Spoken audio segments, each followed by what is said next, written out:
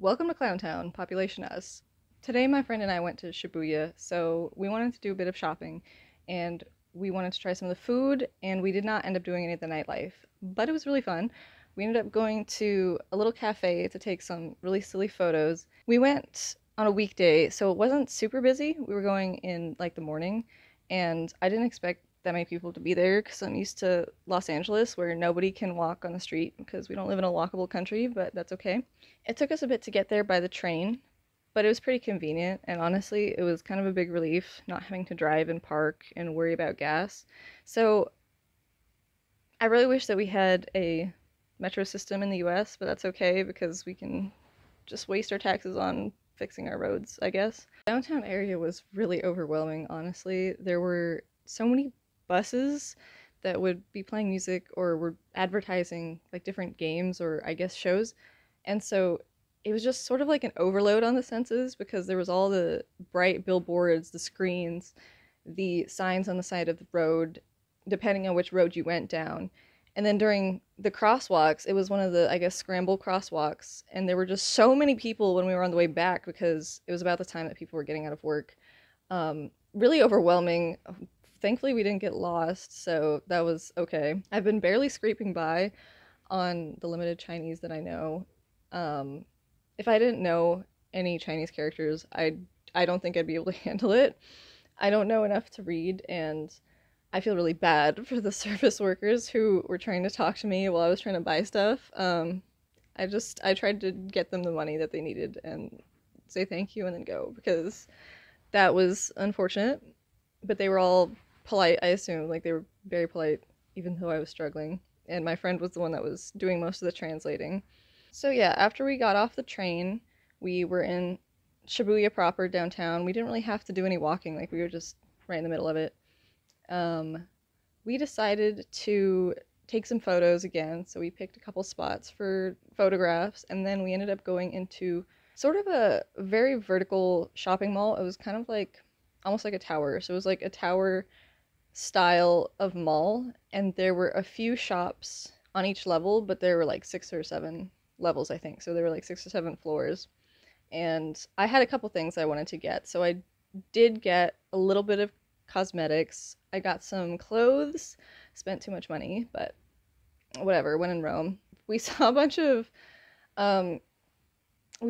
like questionably put together English, which I'm totally okay with. I think it's great. I love that they're utilizing and expressing themselves with the English language because God knows we have a ton of brands and like advertisements and stuff in the US where it's just like gibberish Japanese or Chinese characters. So that's fair. It's really entertaining for me.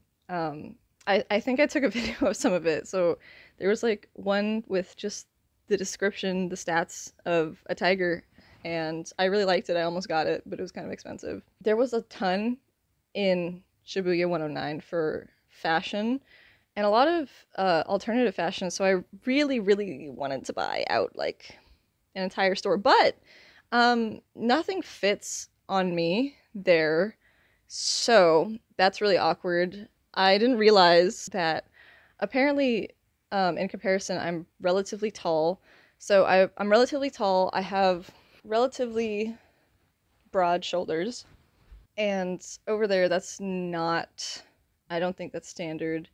I also, in comparison, even in America, I have very large hands, I have very large feet, so that became an issue because we saw this, oh my god, it was so cute. I wanted to cry. There was a shoe store and there were so many boots and like alternative, just like very slay shoes and boots, and I could not fit into a single one. Like, not a single one. The highest size that they have is a Europe 41, and that I think is like a size 8, maybe. And they didn't have sizes or half sizes. It was just small, medium, large, and then large. And I was like, who are you fooling with large? Like, this is average in America. Like, shut up. Whatever. It's okay. It's not for me.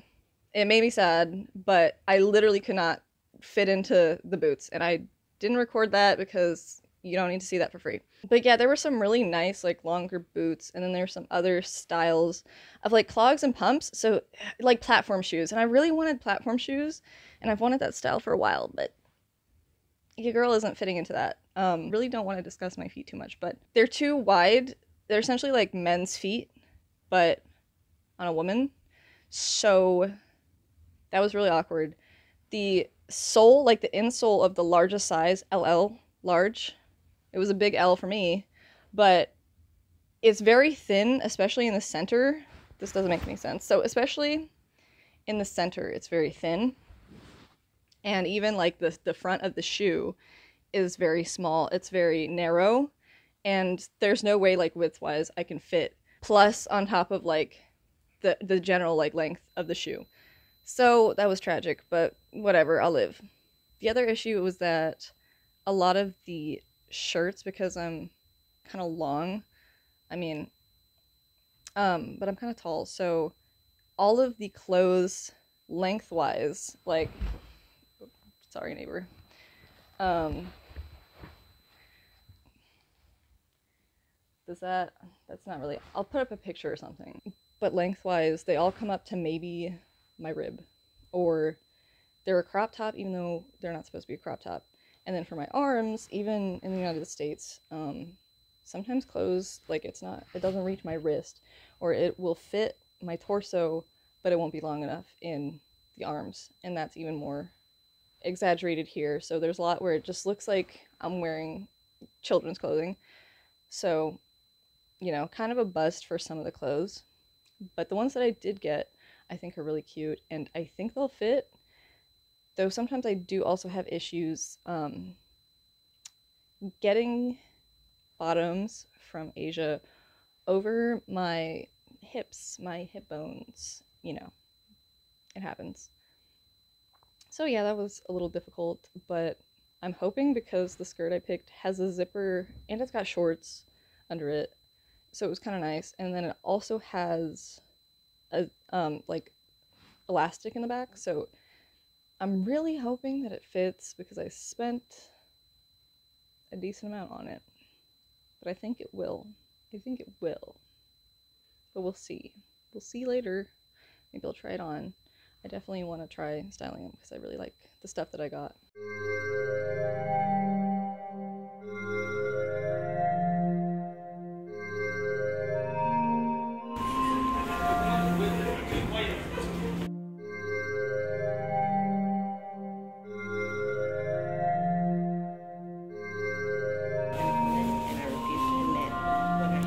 Well, I'm not. I'm lost.